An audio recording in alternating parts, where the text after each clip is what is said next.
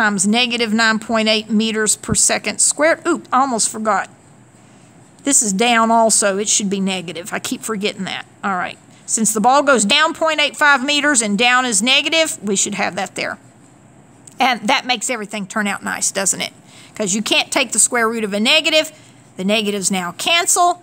So you're going to say 2 times, you're going to say the square root of 2 times 0.85 meters over 9.8 meters per second squared. You're going to do that. All right, so now you stick that in your calculator and see if you come up with this. Make sure you actually can do it in your calculator properly, because I do have trouble sometimes with, maybe not so much in this case, but I do have trouble a lot of times with people not understanding proper order of operations on the calculator, where to use the parenthesis and where not to. So it would behoove you to put that in your calculator and double check that you get that. And you should get 0.42 seconds, although actually that's not the answer, so why am I boxing it in? Duh.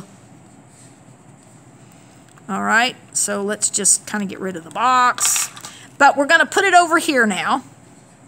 And since that's the time the vertical motion took place in, that's also the amount of time it had to travel outward in.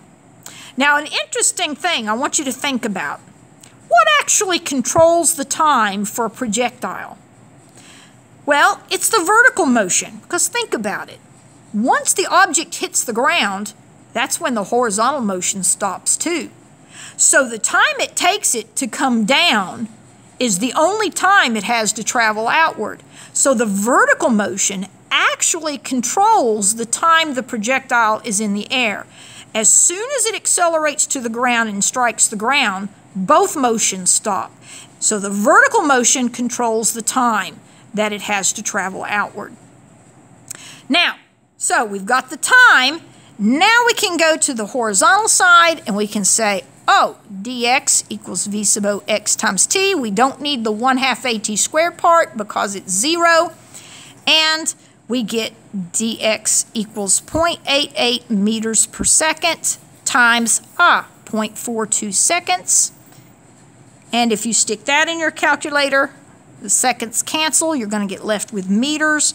You should get 0.37 meters. Check it out for yourself. So, good rule of thumb.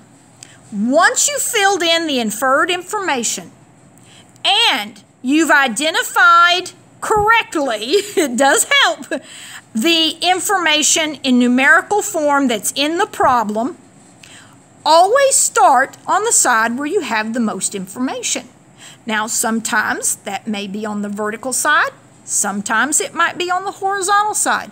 Always start where you have the most information to help you find the unknown. Okay? All right. I'll leave it to you to try the assignment. Okay? Bye-bye.